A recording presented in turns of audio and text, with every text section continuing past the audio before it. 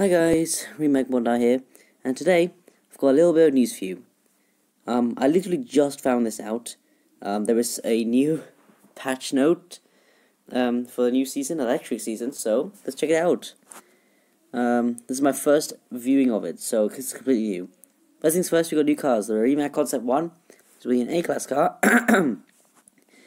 Volkswagen IDR, or electric car as it's called. It's a D-Class car. The Racer Tachyon, which is an S-Class car. And the Draco GTE, which is a B-Class car. We also got the Renault Trezor, which will be featured in the Legend Pass.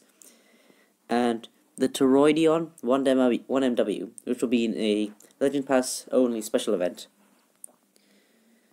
Okay. Now, for the first time, the Porsche Taycan will now be accessible to free-to-players, and that's nice. Game Off was saying that they would make all cars accessible to free-to-players, so we were just wondering when. A little bit more news. The Xbox version has been released. The Xbox version of Asphalt 9 has released. I played it a little bit. I've got to say it's pretty interesting. Pretty similar to the OG, though, in my opinion. However, it will be updated, I'm guessing, in pretty large amounts, but I digress. So you got the new season, the electric season, some new events. So we got a Grand Prix for the Volkswagen. I'm just gonna call it the IDR, and we'll also get a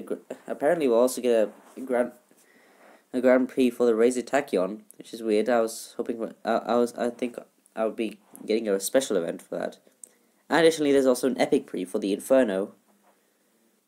There's two special events. One for the Toroidion, as I mentioned earlier, and one for the Remake Concept 1. We got a car hunt for the Draco GTE. We got an Unleashed event for the Tech Wars 1896, and a True Legends Face-Off thing. That's a new event.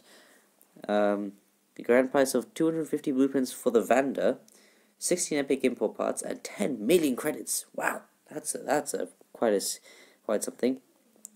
Okay, that's ESL Gaming. New career season. 4GT2 gets this new decal, which I have been seeing in the shops actually. A new body, and there's also some a body kit for the Lamborghini Huracan Evo, which I'm guessing that means there's like customization and stuff, and there's some fixes to the Auckland track.